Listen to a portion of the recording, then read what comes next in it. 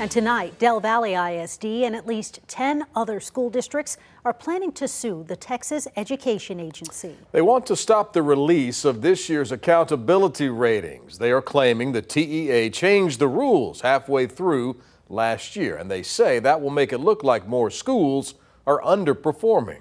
KVUE's Ford Sanders spoke with district leaders who worry that they're being pulled into a political agenda. The Texas Education Agency's College Career and Military Readiness, or CCMR standard, is a benchmark for school districts to get students ready for higher education. Previously, districts earned recognition for getting 60% of students ready for careers and college, but the TEA refreshed its standards in the spring to bump that benchmark to 88%.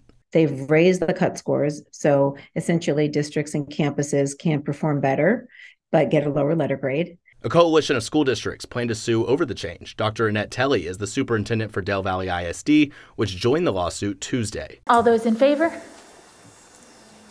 Yay. Okay, you good?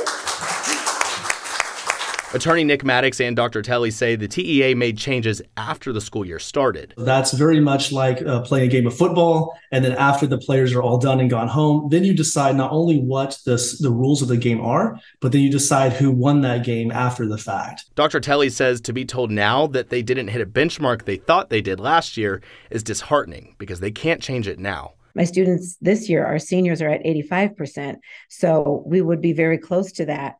However, when you're looking back to students who graduated in 2022, that is not possible now to have to work with those students to meet that. Maddox and Dr. Telly say districts aren't against higher benchmarks, they're against the TEA's timing. If you are going to change the accountability system, if you're going to change how you're going to judge and rate Texas public schools, then do it on the front end. Districts and campuses across the state are expected to drop 1 to 2 letter grades.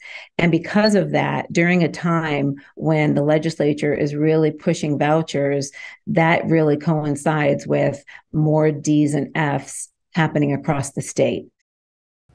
And Dr. Telly worries that the changes will make a dent in the district's overall rating. Now, if a rating is bad enough, the state can take over a school district. Now, we reached out to the TEA for a statement about this lawsuit, but have yet to hear back tonight. In the studio tonight, I'm Ford Sanders.